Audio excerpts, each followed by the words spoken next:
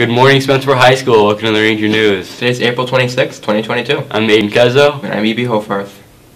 Attention all students and staff, the American Red Cross Blood Drive is being held in the auxiliary gym this Friday from 8 a.m. to 1 p.m. There are still available time slots we're looking to fill. Sign up with Miss Arbor in room 425. Remember to all those who have already signed up to show up on time for the time and for your donation. See you there. And now over to the Ranger News Fun Fact segment.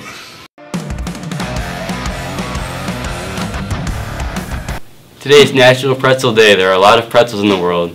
And here is the answer to yesterday's question. They don't have two legs. Tune in tomorrow for the next question. For lunch today, try taco bar with toppings, pizza shop and fruit yogurt, yogurt parfait with cheese plate with bagel. Now over to the Ranger weather. So what's the weather like for today? It's probably cloudy with a high of 54 degrees. Alright, back to the Ranger News Desk. Thanks, Ranger Weather.